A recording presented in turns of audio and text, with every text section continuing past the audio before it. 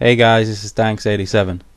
Going to be showing you how to change the different animations that your Sackbot does, walking, jumping, things like that. It's very, very simple. All you need is two different things, and the results are quite good.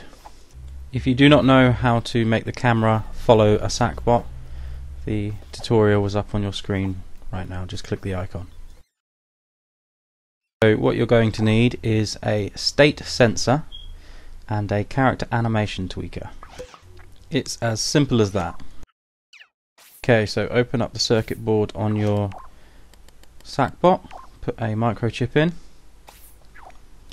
add your state sensor,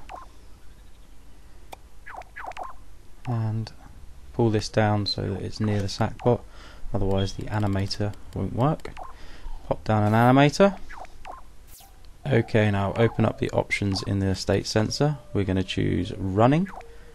So anytime that the Sackbot is seen running, it will play whichever animation we have attached it to.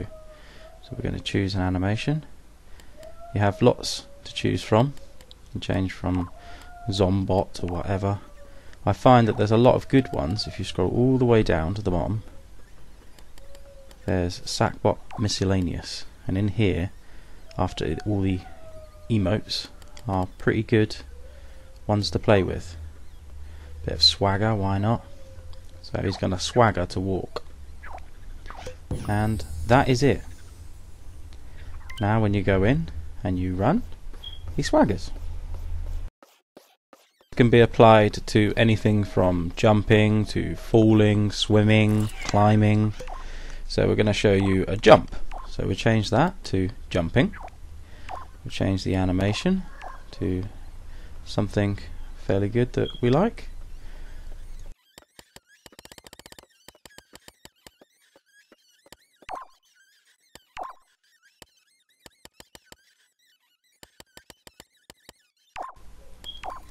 There we go, a bit of a flip.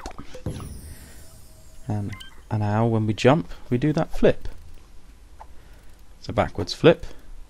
If you wanted it to turn the other way, so you do a forwards flip, you can go into the animation settings and the animation speed turn to -100%, which reverses the speed.